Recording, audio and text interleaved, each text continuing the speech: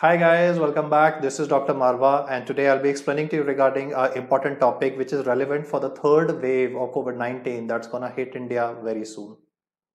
In this third wave, it's mainly the children who would be affected, and one of the serious disease that can occur in children would be called as MIS-C, that is multisystem inflammatory syndrome in children.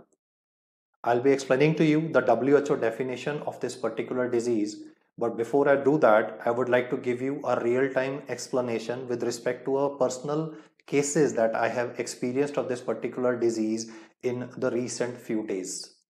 One of my friends who's a non-medico, his entire family was affected by COVID. I mean, his parents, his mother was even hospitalized, but he was boasting before me that my son, who's 12 years of age, has very good immunity. And my son had fever for only 2-3 days, and then he had some loss of taste, and he has recovered well. But 4 weeks later, remember this occurred last month, his son had luckily recovered from COVID-19 within few days itself. His RT-PCR had turned negative, though we as doctors don't recommend RT-PCR negativity to be checked after 8th or 9th day because we know anyway the person will become negative. But a lot of these people are being, overcautious and they're getting these tests done by themselves. So his son became RT-PCR negative and subsequently he even got antibodies checked which were present. But fast forward to currently June, his son is now having fever for past 5 days and he's asking me, why is this happening? My son suffered from COVID last month and symptoms are coming of fever once again after 4 weeks. What he's also asking me is that his son is having antibodies in his blood. So there should be no such disease that can occur after 4 weeks. Well, he's a non-medico, so I will not be able to explain that to him. But for you guys who are listening to me, who are doctors, I want to explain the fact that lots of time after COVID-19, there might be production of non-neutralizing antibodies. What I mean by these non-neutralizing antibodies is that they are not going to protect this child from the next attack of COVID. But what are they doing? How are they causing development of this fever? So there's a technical term which will come up in the discussion subsequently in the pathogenesis component as well, that is called as antibody dependent disease enhancement. In fact, the aspect of antibody based disease enhancement is what I've discussed even in the app with respect to dengue. But at this moment, I want to explain that MIS-C, one of the prerequisites for diagnosis will be that this particular case, who's going to be a child, he should be RT-PCR for SARS-CoV-2 negative. He had this infection, let me say 1 month ago. Most of the time, MIS-C is developing at a distance of about or a gap of about 4 weeks. So you would have also read the term temporal association. I'll simplify whatever I have said. I want you guys to remember MIS-C is a post-infectious complication of COVID-19. This patient has turned PCR negative. He definitely could be having antibodies. It could be IgG antibody against the spike protein. So this antibody levels are definitely present in variable amounts. The titer can vary. But these are antibodies which are rather causing a antibody based disease enhancement. They're non-neutralizing antibodies. Now, this child who could be anywhere between 0 to 19 years of age, in CDC criteria, the cutoff is 21 years. In WHO that I'm discussing at the moment, and MOHFW guidelines, it is up to 19 years. So I would recommend you to answer 19 as a cutoff in the government exam. If a child is having fever for more than 3 days with the following features that I'm going to describe before you, then you have to take into consideration the diagnosis of MIS-C. Well, to simplify, I am personally not a big fan of mnemonics because you see, ultimately, if you try to remember everything by mnemonics, by the end time, mnemonics really do not make any sense. But at this moment, as a aid to learning, because you're reading this topic for the first time, I am just creating a short mnemonic before you, MSc, Master of Science, MSc-G. So let's look at the first M alphabet and focus on what are the features that would be seen. You would be having mucocutaneous inflammation present in this child. Remember, he has recovered from COVID 4 weeks back. Now is presenting to you with manifestations on the face, like they could be cracking around the lips, they could be redness of the lips. So stomatitis could be present, ciliitis could be present. Initially, when I say stomatitis and fissuring around the lips, you might be thinking that, sir, we have read this kind of information even with respect to Kawasaki disease. Yes, Kawasaki disease is an important differential diagnosis of MIS-C. So let us now look at what are the features which would be found here and would be differentiate or help you in differentiating this from Kawasaki disease. You would now be doing a throat examination of the child, so you will be able to notice a strawberry tongue. So yes, you get strawberry tongue in scarlet fever, you get a strawberry tongue in Kawasaki disease, but can also be present in MIS-C, and sometimes strawberry tongue may not be present, it might actually be a strawberry pharynx as well. So shine the light properly in the throat of the patient, because if the tongue is, not having that special strawberry appearance, granular appearance, then it could be pharynx that could be involved in the patient. Another mucocutaneous manifestation that could be present is desquamation. There could be peeling of the skin, and the moment I write the word desquamation, what should click in your mind is immediately another differential diagnosis, toxic shock syndrome. TSS has Nikolsky sign positive, right? The skin would just peel off, and in this case also the desquamation will mostly be occurring from the palms and from the soles. Along with this, there might be localized edema. Now, this edema component can be actually due to the disease process because inflammatory changes are occurring. So you might get swelling in the dorsum of the hand, dorsum of the foot. But over and above this, I want you to be very particular, especially if you notice pedal edema. Why? Because these kids will also be having a myocardial involvement. And this is a real nasty myocardial involvement, in a sense that even coronary arteries can get involved. Just like I would say pre-COVID, in medical college, they used to ask you, tell me about rheumatic heart disease. And you guys used to start, pericarditis, myocarditis, endocarditis. Now post-COVID, they will ask you regarding, tell me the cardiac profile post-COVID, and you will start talking about what I am teaching you at the moment. That is, child could be having chest pain due to pericarditis component. Then there's a possibility that you might even be able to hear a murmur, that is because of the valvulitis component. And last but not the least, I want to highlight that in this particular disease, even coronary artery is getting involved. Now, what is the involvement in the coronary arteries? It's mainly coronary artery inflammation, and there are various methods by which this coronary artery inflammation can be measured. So I will teach you regarding the Z score values on the basis of which the treatment for this condition is given, because the dosage of I would say methylprednisolone that you give in this condition will vary depending upon whether the Z score is more than 10 or more than 2.5, and those things will come subsequently. But do remember, coronary artery inflammation could be written in MIS-C literature or in a multiple choice question, or you might write echocardiography findings of bright coronary arteries. Now, if you're listening to me carefully, one thing that you will notice at this particular junction is that I have not talked about any unilateral cervical lymphadenopathy, which I have always characteristically described for a patient who is suffering from Kawasaki disease. In patients of MIS-C, yes, you definitely can have a stomatitis, you can have fissuring around the lips, that's standard with Kawasaki, but Kawasaki has a lymphadenopathy which has not been described here. And in fact, in some cases, there might even be presence of conjunctivitis.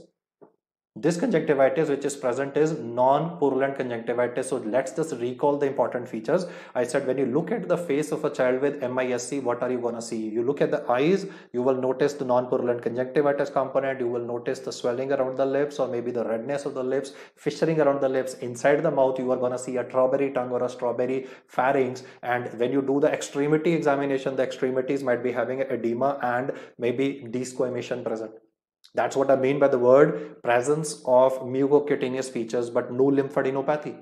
And when I say cardiac manifestations, with respect to cardiac manifestations in Kawasaki disease, I've always highlighted coronary artery aneurysms.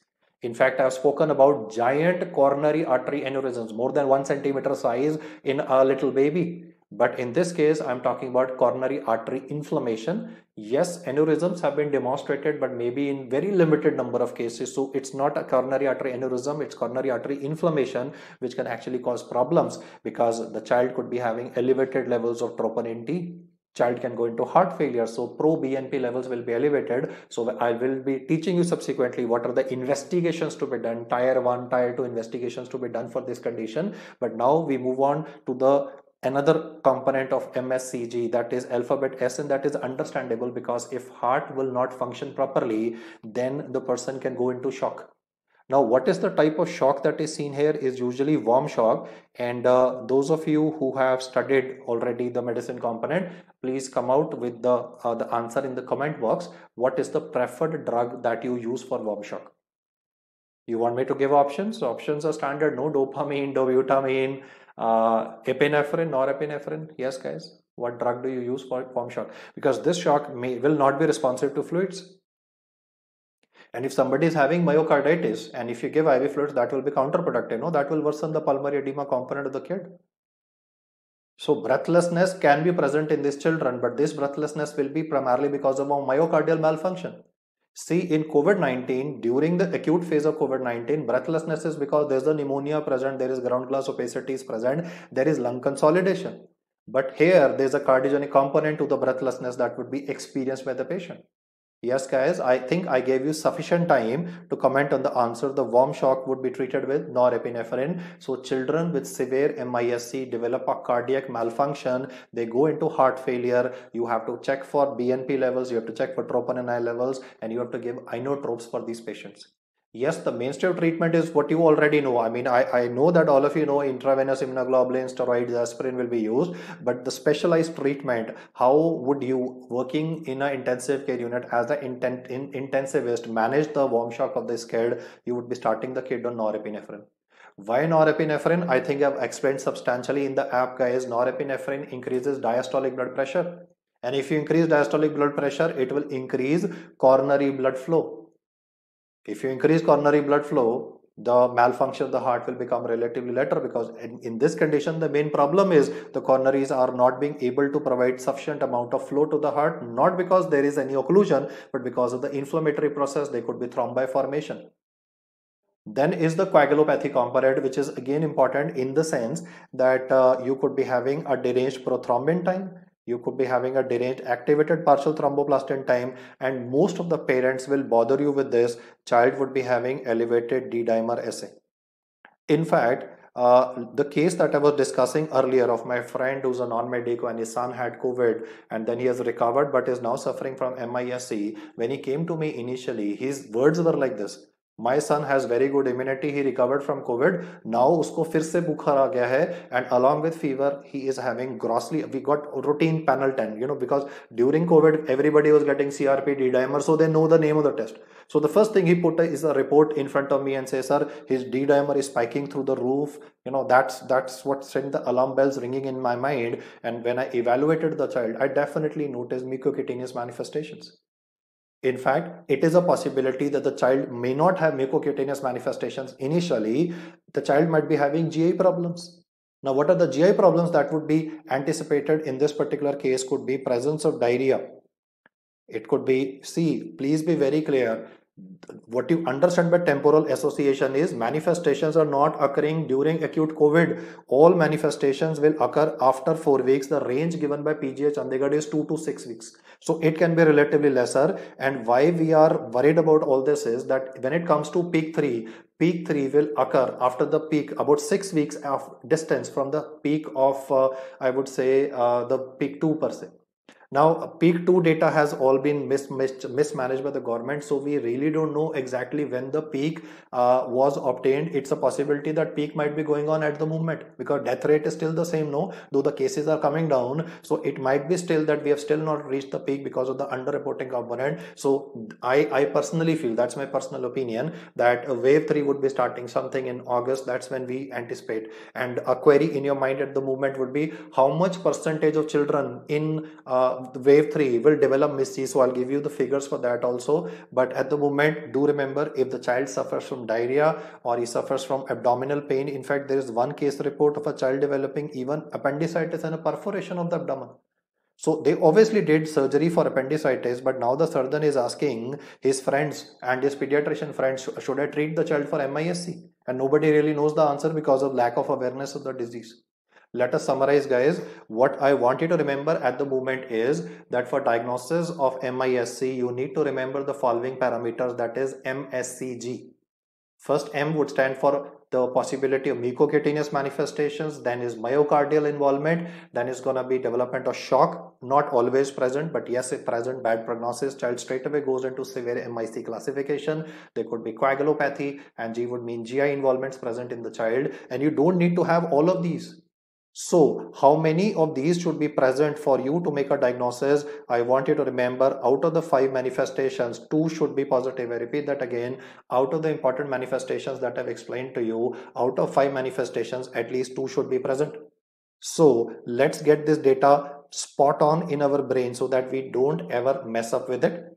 What you have just learned is, if a child in India during the COVID-19 pandemic between 0 to 19 years of age starts suffering from fever, the duration of which is more than 3 days. Listen to the data carefully.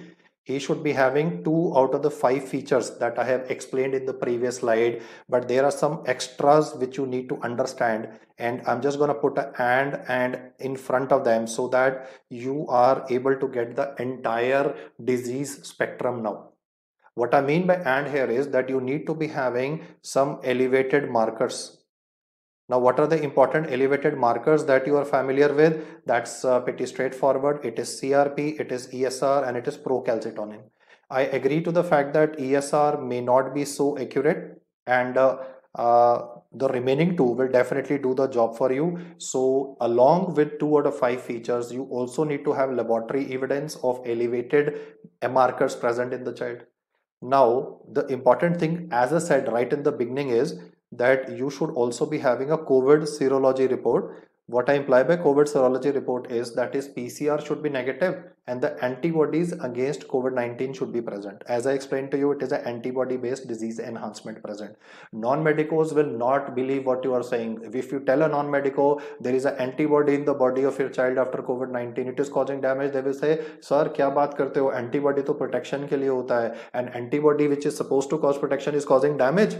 Yes, guys, that's what is happening. So you need to demonstrate a COVID serology. And the last point here would be that there would be no obvious microbiological cause present. What I mean by no obvious microbiological cause is like we are a developing country, or I would say a tropical country. So multiple infections like dengue can be present in our country.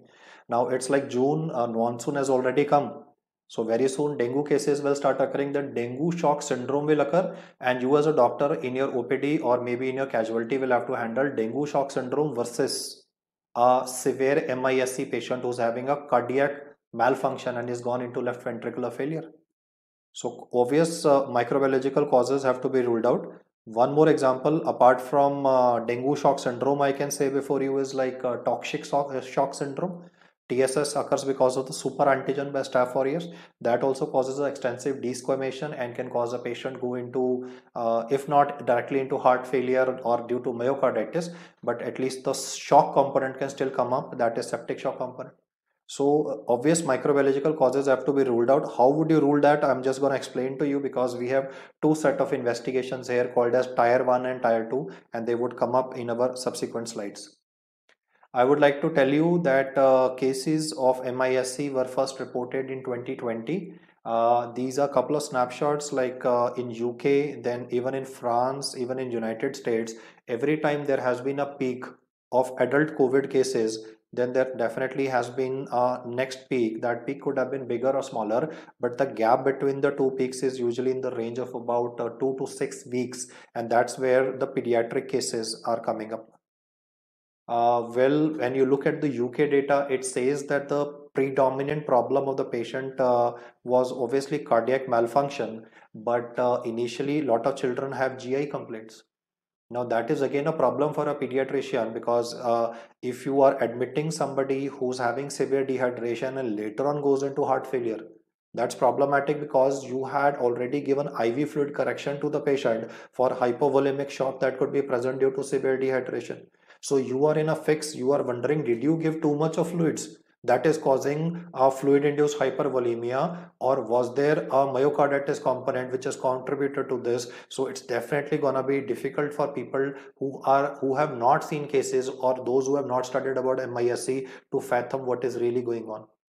Even look at the France data, it is GI complaints and then 100% cases having a LV malfunction. Luckily, all of these cases have recovered because obviously these countries have good facilities and money is not a problem for them. But in our country, to see a combination of GI complaints and then cardiac involvement simultaneously in a single case has not been heard of before. So that is why a word of caution for today. Similarly, in the American data, abdominal pain and left ventricular dysfunction were up 63%. And these are name of the journals in which this data has been published. So I'm talking about data from JAMA or from Circulation or from Journal of Pediatrics. Now, a very important question that would be coming up in all of your mind is that, sir, what is going to be the incidence of MISC? I mean, how many percentage of children who have COVID positive status after 4 to 6 weeks will develop and manifest MISC features?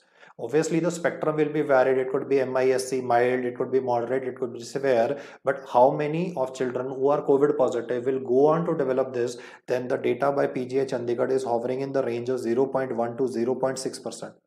So it does not look like too much, but at the same time, if you look at percentages in India, I mean, if you look at the total caseload of India, and 0.6% can be pretty substantial. I can just give an example, like if 1 lakh cases are being reported every day in India, even today, though we all know the data is first, if 1 lakh cases are reported every day, about 10 to 12% are pediatric cases. So 10% of 1 lakh would be approximately 10,000. I'll just put out the figures before you.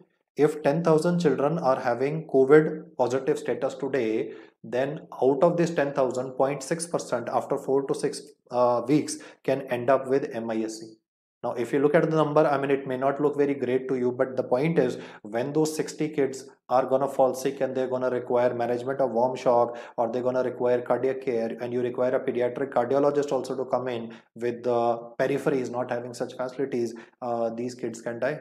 And once the kids will die, media will come over, and you very well know all mayhem will break loose. So we as doctors need to educate ourselves about the disease, and obviously the government needs to make preparations so that even at a periphery this condition can be diagnosed and treated right away. In fact, only severe MISC cases should be admitted to tertiary care hospitals, and mild cases can be managed at home. The moderate ones are obviously I would say an area which is dicey for anybody, because if I'm doing private practice and if I get a kid who's having, let me say, mild to moderate MISI, and tomorrow if he goes into heart failure, parents can blame me.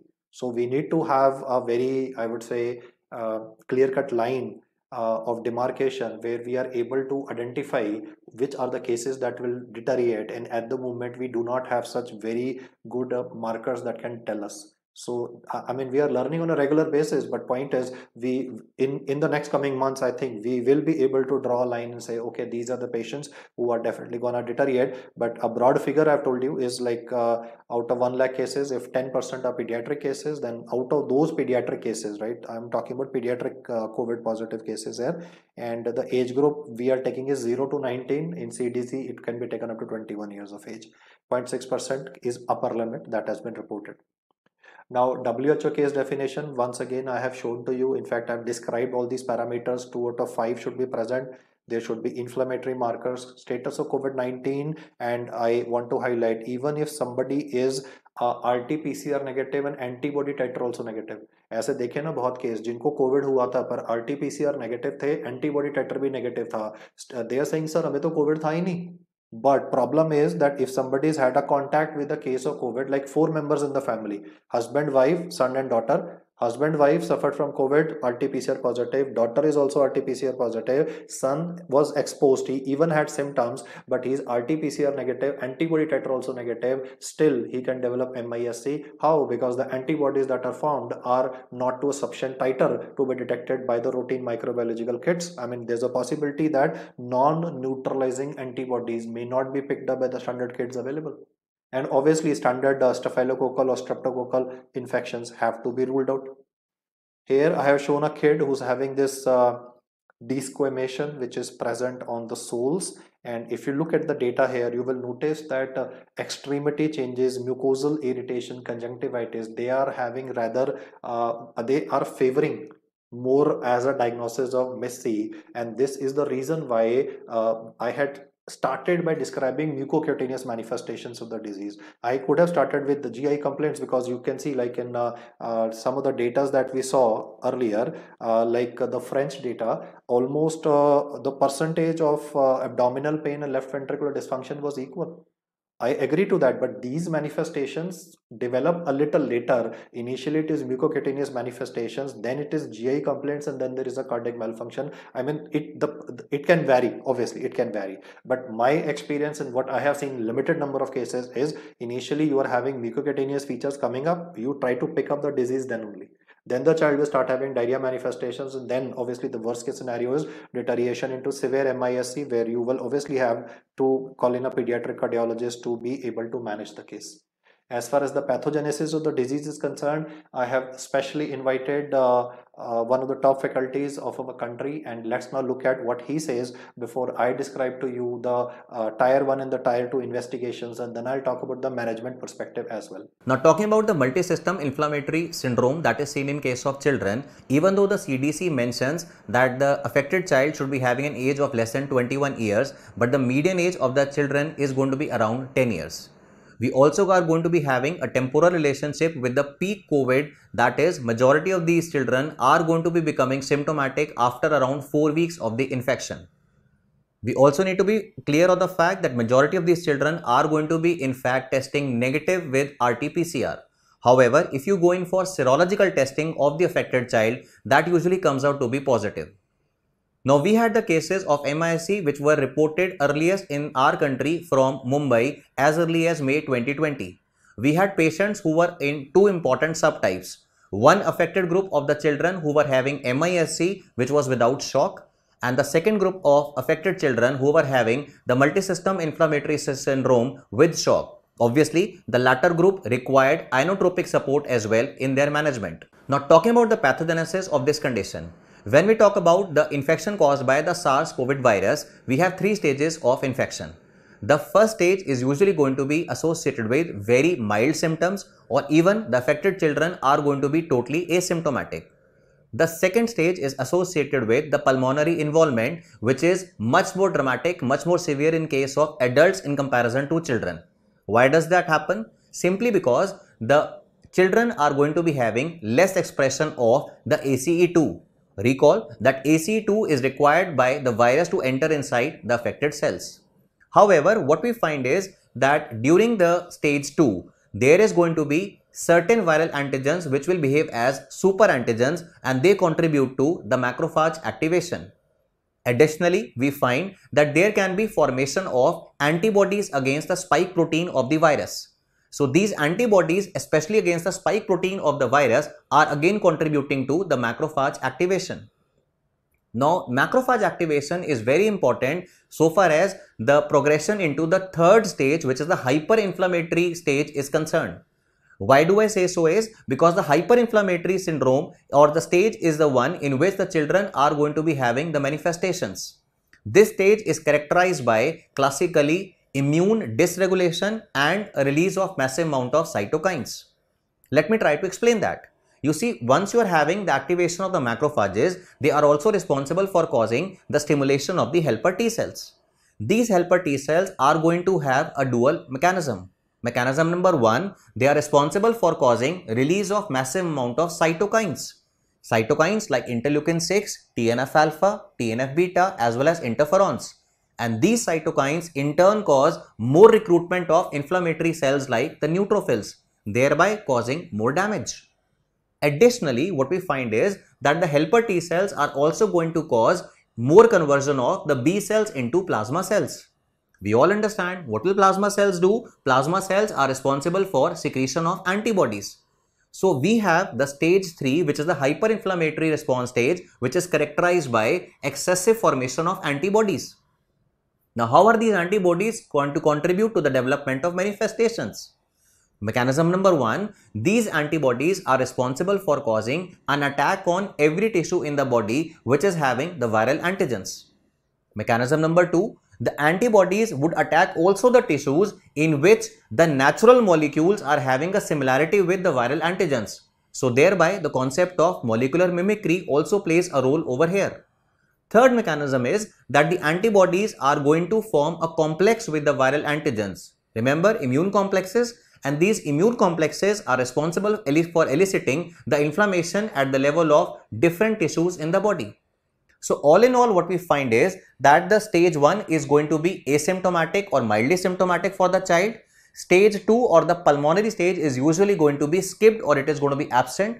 And it is the third stage which is going to be associated with immune dysregulation and massive cytokine release, which is going to be the most important contributor to the development of pathogenesis caused by the SARS-CoV virus. It is also important for us to note that the virus causing a direct injury at the level of cells is going to be a very less important mechanism. It is the antibodies which most importantly contribute to the manifestations that is seen in these children. Now, talking about the laboratory derangements that are going to be seen in case of a child affected with the multisystem inflammatory syndrome. These children are going to be having derangements in the laboratory test, which has to be seen in association with the clinical parameters as well. If we take the blood sample of these children, there is going to be elevated neutrophil count, that means neutrophilia, but they are also going to be having reduced number of platelets as well as lymphocytes. So there is neutrophilia with thrombocytopenia as well as lymphopenia. This being an example of an inflammatory condition is associated with elevated levels of pro-inflammatory markers. So the affected child is going to be having elevated concentration of C-reactive protein.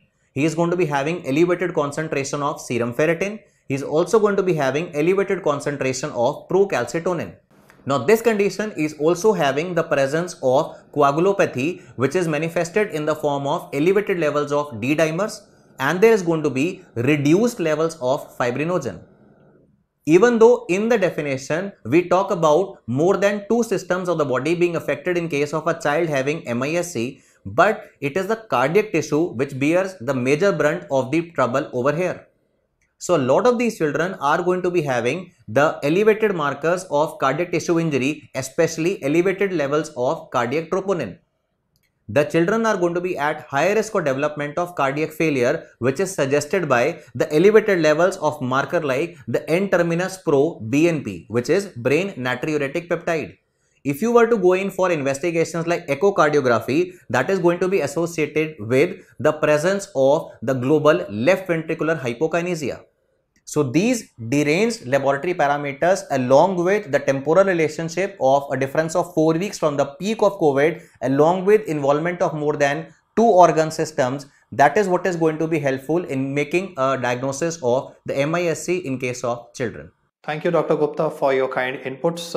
As you can understand now, all of you, that this is a post-infectious complication that occurs after 4 to 6 weeks of recovery from COVID-19.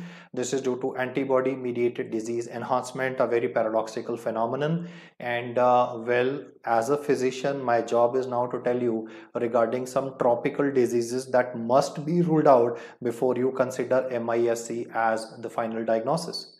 Well, one of the important infections to be ruled out is obviously typhoid. So you will be doing a Vidal and a blood culture. Then for dengue, you will be doing a NS1 antigen and a MAC ELISA IgM IgG antibody for dengue. Then blood culture for possibility of staphylococcus super antigen induced toxic shock syndrome. IgM class of antibody for rickettsia, that is scrub typhus.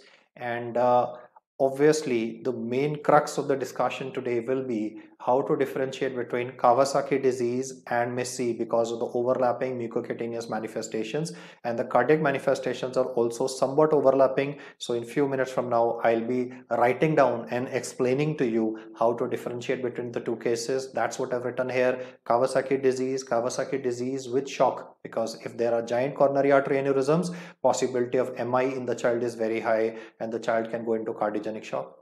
Toxic shock syndrome obviously has to be ruled out. So because of the fact that you have to rule out differentials like tropical infections, Kawasaki disease, toxic shock, as a result of it, the government of India, MOHFW, PGI Chandigarh, they have actually come up with some list of investigations which you are supposed to remember. The tier 1 investigations can be done where? They can be done at COVID care center or at a dedicated COVID health center.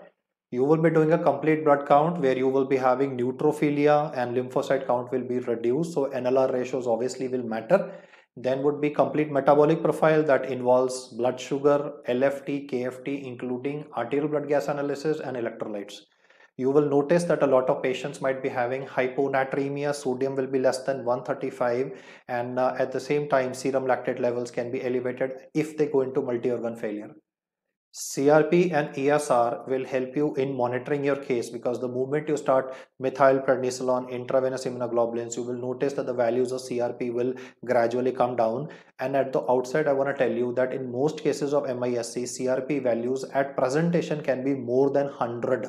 Yes, guys, much higher elevated values of CRP, values would be much higher than what you routinely see with other infections. Then standard SARS-CoV-2 serology has to be done, because that's one of the important diagnostic criteria, that the person has recovered from COVID-19 and he should be PCR negative, blood culture for toxic shock syndrome. The interpretation I'll explain to you once again by writing, so that this becomes a permanent memory for you. But before that, let's look at tier 2 investigations. Now, why have they made two tier of investigations is primarily because our healthcare system is pretty, as you know, is in bad shape. So if you are in a periphery, you may not be having access to fancy investigations, but that will not change the course of the treatment, because once you start the person on steroids and intravenous immunoglobulin and if required aspirin and enoxaparin, what you need to monitor is mainly CRP and ESR only. There is no need of monitoring BNP levels, or there is no need of monitoring for troponin I values, because once they're elevated, they will take their own sweet time to come down. So the message is that tier 2 investigations, even if they are not available, the treatment of the patient should still be done, and monitoring will be based on tier 1 investigations only. Now, when it comes to tier 2, they are done at a dedicated COVID hospital. You will be evaluating the patient for cardiac status, so a baseline ECG, because you could be having a ST elevation or a depression. Echocardiography will pick up two things for you. One, it can pick up a left ventricular dyskinesia, hypokinesia. Second, echocardiography can pick up, you will read this word in lot of reports, bright coronary arteries. Coronary artery aneurysms may occur but are rare. Coronary artery aneurysms are more common with Kawasaki disease. I repeat that again. In patients of MIS-C, you will mainly have the literature written bright coronary arteries and not coronary artery aneurysm, though I said plus minus may be present. Coronary artery aneurysms, especially giant ones, are more common in Kawasaki disease. Pro-BNP is B-type natriuretic peptide, which would be elevated because of heart failure, and cardiac troponin because obviously coronary arteries are getting involved here. The inflammatory markers like procalcitonin and ferritin definitely help in diagnosis, but in follow-up, well, they may not be of too much of use. So, even if you do not follow up a patient's procalcitonin levels, it does not really matter. D-dimer is an important investigation because it is telling you regarding the coagulopathy component, and to give credibility, because lots of time you would have seen D-dimer being elevated in isolation. That's because of laboratory error. Because of the loads in the laboratory, they collect the sample in the morning, processing is done in the evening or even the next day. So if the sample is going to be stored that long, the D-dimer values can definitely be falsely elevated. I personally have had relatives where D-dimer was 2000 and patient was asymptomatic, so I did not start enoxaparin, and when I get the D-dimer evaluated again from a different lab, and I told the lab, check it right now, within 1 hour of taking the sample, it was normal. Imagine D-dimer of 2000 in a guy with a coronary artery risk, and I was wondering whether I'm doing the right thing by not starting the person on heparin. But the next day's report assured me the fact that yes, my thought process was right. The laboratories are overworked, the technicians are tired, so no big deal that you can get falsely elevated values. So always get a fibrinogen values done simultaneously. Triglycerides, yes, can be elevated in inflammatory states. Get a cytokine panel. This does not again change the course of treatment. Like if you are gonna get an interleukin 6, there's a possibility you have given methylprednisolone, you have given IVIG, 2 shots to the patient, 48 hours have passed by, but IL-6 is still rising. So that will result in a panic in your mind that am I treating enough? They have categorically mentioned to monitor the case, it is CRP that matters and not IL-6 values. The values are anyway going to spike for a few days and then come down. So do not chase the numbers. For tropical infections like malaria, a peripheral film would be good enough. For dengue, a NS1 antigen, dengue serology, IgM for scrub typhus, Vidal and a blood culture. SARS-CoV-2 serology, as I've explained, antibodies will be there, but the person will be PCR negative. So if you get these baseline investigations done, you would be in a more comfortable state with respect to diagnosing whether this is MIS-C, whether it's a tropical infection, or whether it is going to be a gray area. If it's a gray area, I want to tell you, start the patient on antibiotics. Start the patient on antibiotics plus methylprednisolone plus intravenous immunoglobulins. I think in the pandemic situation, it is better to be safe than sorry, because if you miss this diagnosis, obviously the cardiac malfunction, the coronary artery inflammation, once it deteriorates beyond a certain level, you will not be able to get this child back on track. Fortunately, all over, if you listen to the data, whether from MAMC, whether from AIMS, whether from PGH Chandigarh, all the experts in our hospitals have been able to pick up the cases on time, and thereby the mortality rates have been very, very less, and that's very, very encouraging. In fact, I listened to a couple of telemedicine lectures of our seniors who have, I think, done a commendable job in keeping the mortality to a reasonably lower limit than what was anticipated. Because when I read about this disease first time, I thought it's gonna be mayhem, bloodbath in India. But hats off to these warriors who are frontline warriors who have managed to keep things under control. Now I will explain to you what do I mean by the word positive tier 1 investigations. I'm gonna write 2 points before you, and both of these points should be positive. When you will look at the CRP report of the patient, the values should be more than 5 milligram per deciliter. The ESR of the patient, though, can be slightly elevated even due to wrong sampling, but then anything in excess of 40 along with this is one of the important parameters that yes, MISC could be present. Along with this, whatever I say next, there will be 3 or 4 points. Out of 3 or 4 points, any of them can be present. That is, one is absolute lymphocyte count of the patient. If it's less than 1000 cells per microliter, you very well know that in viral infections, lymphopenia can be present in the patient. Along with that, when it comes to the platelet count, and listen to this point very carefully, you will always notice that the platelet count will be elevated in patients of Kawasaki disease. But in MIS-C, there is definitely a thrombocytopenia. The values will usually be less than 1.5 lakhs per cubic millimeter. Along with this, the polymorphonuclear cell count would be elevated. There could be albumin levels which could be relatively lesser. Sodium values will usually found to be lesser. Probably some component of SiADH present here, which is resulting in a euvolemic hyponatremia. So these are the usual labs that you would be getting. He says, what do you say as a positive tier 1 investigations? And both of these things should be present. That is, a CRP, the cutoffs, and the ESR cutoffs that I mentioned, plus any one of these. It could be lymphopenia, it could be neutropenia, it could be platelet count, which is relatively lesser. And I highlighted about the platelet count, which I'm highlighting once again. Platelet count is grossly elevated. You get a thrombocytosis in Kawasaki disease, whereas you get a thrombocytopenia with respect to these patients.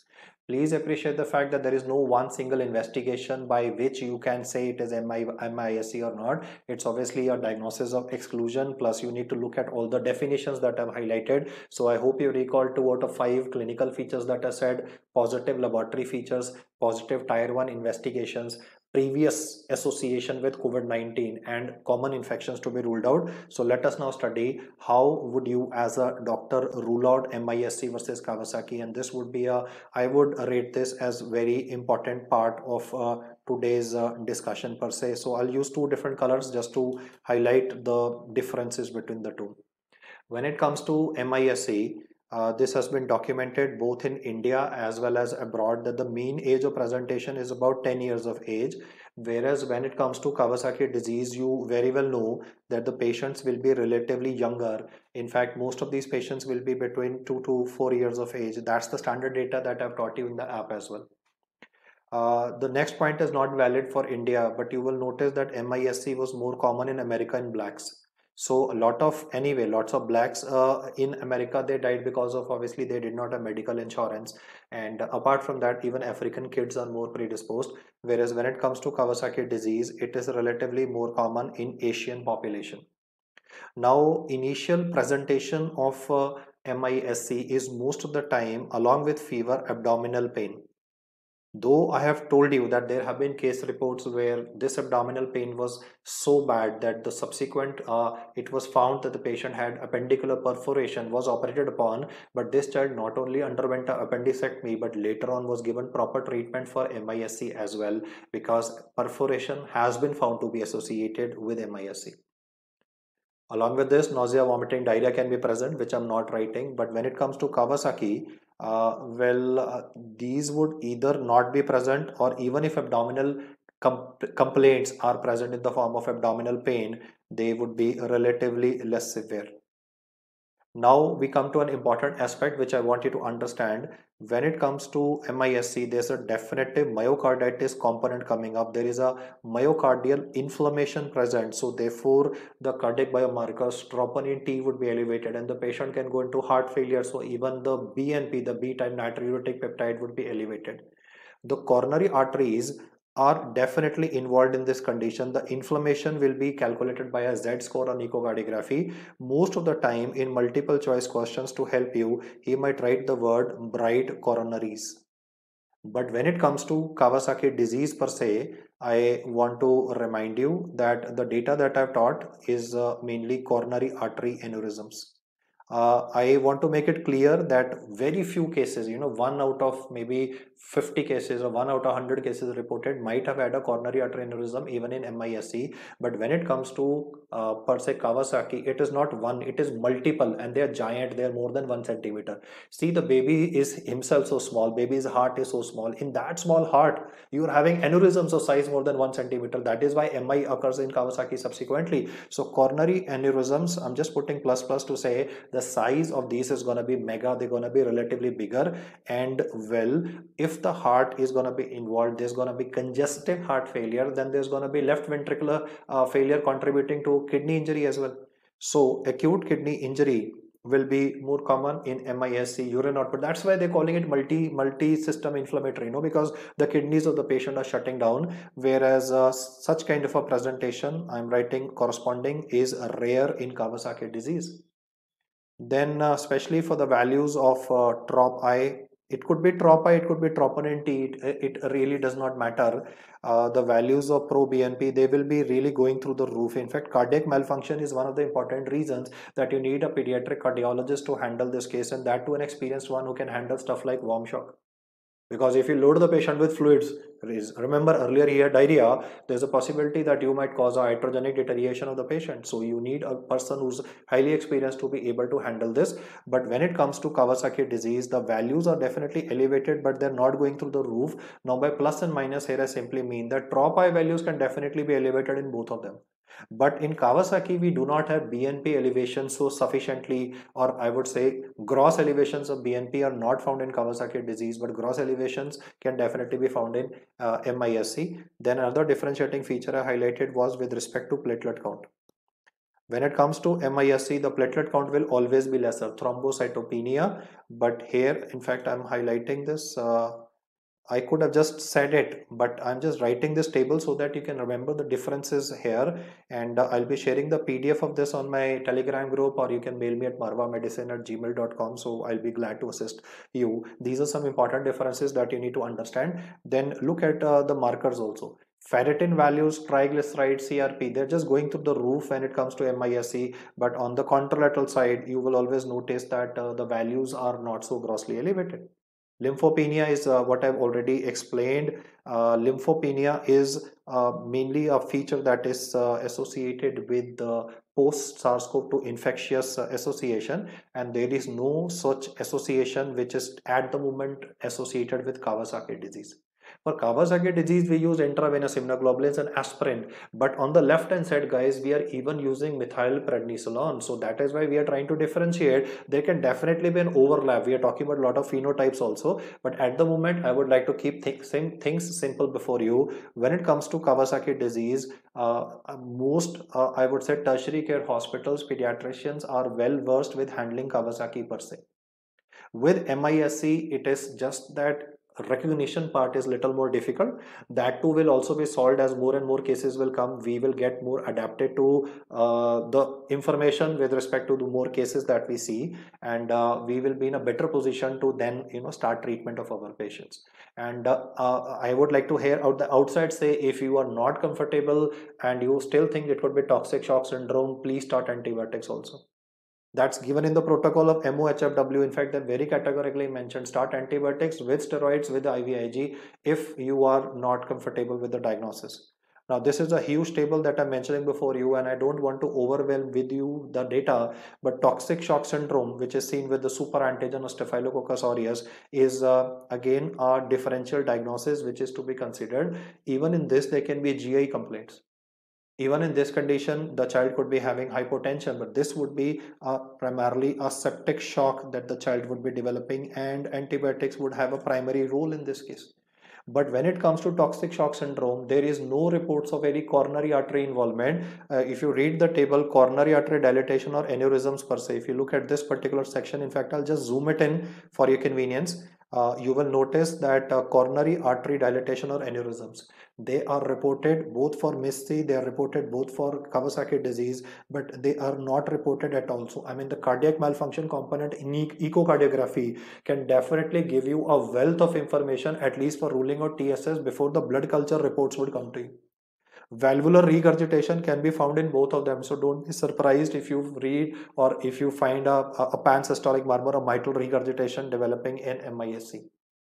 I will now simplify this flowchart before you, which is present in MOHFW, the Ministry of Health and Family Welfare website, where they have talked about when do you suspect a person having MISC. I've already explained that to you. Unremitting fever, epidemiological link to SARS-CoV-2, and the clinical features 2 out of 5 positive, that I have already explained. Now, if a person is having shock-like manifestations right at the outset, even if you are not doing investigations, treatment would start immediately. I mean, I will not wait for tier 1 investigation report to come if shock is present in the patient. In fact, this is an important thing that he has said. If there's a cardiac malfunction documented, if you can pick up coronary artery involvement in the form of bright coronaries, there's a multi-organ failure in the patient. If any one of these is present, investigations to hota rahega, but he says that must start antibiotics in the person. You can very well see here, he has said, if present, pending investigation, start antimicrobials along with immunoglobulins plus steroids, because I know a lot of you will be initially, had I not shown this slide, you would have said, come on sir, you are giving a blind treatment, antibiotics and steroids simultaneously, but they've recommended this in the guidelines at the moment. These guidelines will obviously change with time as we are more adapt and we are more comfortable diagnosing the disease. But yes, if the child is not in shock, let me put a cross over this to say, if you don't have any shock features, if you don't have a cardiac failure, no need of antibiotics in this particular case, because TSS will anyway cause shock, septic shock. So if there are no features of shock present in the child, like let me say he had COVID-19 last month, he is now having diarrhea, mild to moderate, no shock features, no, not even hypovolemic shock, requiring fluid resuscitation, plus his D-dimer is grossly elevated, plus he's having chiliosis, he's having stomatitis, my diagnosis is made. What will I do in this case? I will start the kid on steroids and intravenous immunoglobulin, and these should obviously be given with the, I would say, after admission. And these two drugs can go into black marketing. I mean, if the chemists start listening to our discussions, no big deal. The chemists at the moment in India might be stocking these drugs. अगली बार भाई बेचेंगे इसको अच्छे से rate पे.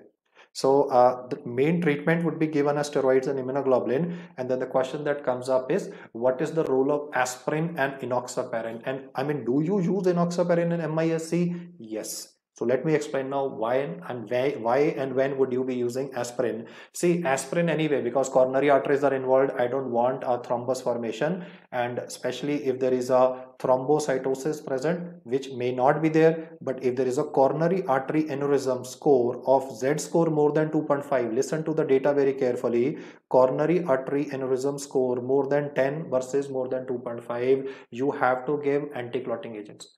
Coronary artery aneurysms are relatively rare, but if they are present, it means thrombus formation chances will be more. In those circumstances, whether to start aspirin, whether to start enoxaparin, whether to start both is the question that I'm getting from a lot of my friends. I'm getting these questions from my juniors. Well, the answers are here in front of you. When would you start aspirin? Base it on echo report, Z score given more than 2.5, start aspirin.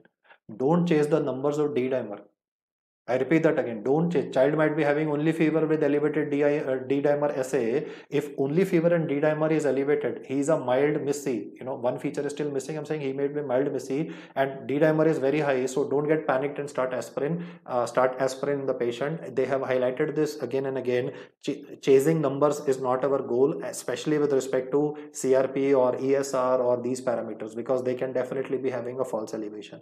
The number that you want to chase is the Z score on the coronary artery evaluation by echocardiographic, better done by a pediatric cardiologist. If more than 2.5 aspirin, if it is more than this, then both should be given, enoxaparin as well as aspirin. The main treatment or the main crux of this discussion is for both moderate and severe MISC. And these are the cases which are going to trouble you in future, because you might be having patients of dengue shock syndrome post rainy season, and these both children would be in shock. So that is where the question comes: how do you differentiate quickly? Because tests might be done tomorrow morning, but your clinical skills and acumen would definitely be there. I mean, with dengue shock syndrome, you can definitely get a positive tourniquet test. You might have a thrombocytopenia to extremely low values. So I mean, you can pick it up. For severe MISC, guys, intravenous immunoglobulins, the dosage of IVIG is same in both moderate as well as severe. What is the difference? Is the dosage of methylprednisolone. For severe, it is much higher, 10 to 30, whereas for moderate cases, the dosage is relatively lesser. And aspirin, as I explained to you, will low dose aspirin. Why? Because you just want to, control the inflammation in the coronary arteries of the patient. But anticoagulation, especially is to be given when the Z score of the patient is dramatically increased. And well, most cases would be having a coronary artery inflammation. Bright coronary arteries agar likha hai na, and even if Z score is not mentioned per se, you can still start aspirin in the patient. That was another query I got. Like the report says, bright coronary arteries, no Z score given. What should I do? Yeah, start aspirin with the standard treatment, and you definitely will be getting a gratifying response. Now this is another interesting table. I know you would be saying, sir, हमने तो diarrhoea में mild moderate severe पढ़ा, अब एक और classification आ गई, mild missi, moderate and severe missi. So this is at the moment a primitive classification, and there might be modifications in this. Moderate और severe में हॉस्पिटलाइजेशन जरूरी है. आपको पेशेंट को एडमिट करके इंट्रावेनस इम्यूनोग्लोबुलिन्स, मिथाइलप्रेडनिसोलोन की dose मैंने बताई, मॉडरेट और सिवियर में डिफरेंट रहेगी. एस्पिरिन देना है, इनॉक्सापैरिन if there is a giant coronary artery aneurysm. जो ग्रे एरिया यहाँ मैंने मार्क किया ना, वो प्रॉब्लमैटिक इशू है. दैट माइल्ड मिस्सी में क्या करेंगे? Mild missi is like nobody's baby, क्योंकि उसको अगर आप जनरल प्रैक्टिशनर के पास भेजते हो, मेरे जैसे जीपी के पास भेजते हो, मैं बोलूंगा सर अगर ये डिटेरिएट कर गया तो कल को मेरा नाम लगा देंगे फैमिली मेंबर की, सर आपने बताया होता तो हमने एडमिट करा लिया होता. सो ये जो माइल्ड मिस्सी है ना, this is I personally feel is the most difficult challenge at the moment. I mean इंटेंसिविस्ट्स will obviously differ at my opinion. वो बोलेंगे sir we are saving severe missi, we are the ones who are handling stress. But जो stress ये वाला है ना कि mild deteriorating into this, इसके लिए we are not having a marker at the moment, and that is problematic because parents will go psychotic the moment they learn that the child is having coronary artery inflammation, और उसको कभी भी cardiac failure हो सकता है. And there is nothing that can prevent it, it's only the treatment. So that's the gray area, but I think with learning of all these facts we'll be in a much more comfortable situation. मतलब KD को treat करना कोई issue नहीं है, moderate और severe का इलाज में आता है. When it comes to mild, that's like a nobody's baby, I said, at the moment, because of the fact that they can deteriorate and there is no way we can pick it up. So I hope with the future inputs coming up and research studies coming up, our esteemed seniors and these publications will be able to guide us further. Thank you so much for listening to me, and I do not have any financial disclosures to make nowadays. It's important to say, so this video is not a sponsored video. I have not taken any grants from any company. I don't take, my channel is totally free and it's only for dissemination of medical information. So a couple of people had actually put up comments regarding that you were promoting certain drugs. No sir, I'm not promoting any drug. I am promoting what is good for mankind. I am promoting what is good for I would say betterment of everybody. Not only that I want to teach doctors or I am interacting with doctors, even for laymen, if you're listening to me, this is not a commercial lecture, this is not a commercial discussion. And yeah, please do not use this for diagnosis of your child. मैं हाथ जोड़ता हूँ, आप please अपने paediatrician के पास जाइए, वो paediatrician आपका डायग्नोसिस करेंगे. मैं यूट्यूब पे डायग्नोसिस नहीं होता है, यूट्यूब पे इंफॉर्मेशन होती है जिससे आपको थोड़ा सा आइडिया लग जाता है कि बच्चे के साथ क्या हो रहा है. अदरवाइज ये this discussion does not under any way represent a professional opinion of a doctor कि आपने मेरी बातें सुनी और बोला मेरे बच्चे को MISC है. गूगल को और यूट्यूब को डायग्नोसिस के लिए इस्तेमाल ना करिए. Thank you so much for your patience guys, and I will see you again with another discussion very soon. And या please formality subscribe to the channel. Thanks.